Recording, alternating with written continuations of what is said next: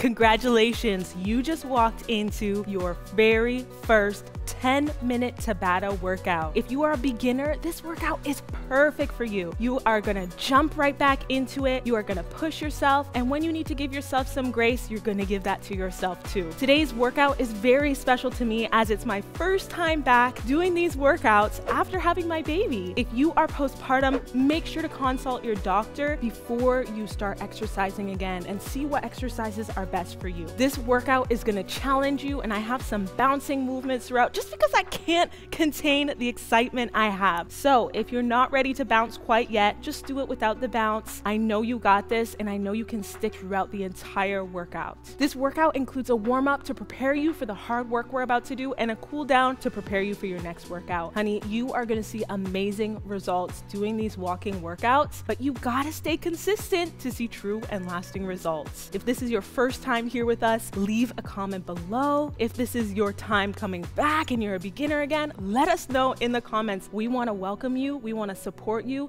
and we want you to be a part of this fastest growing fitness community here on YouTube. Let's do this.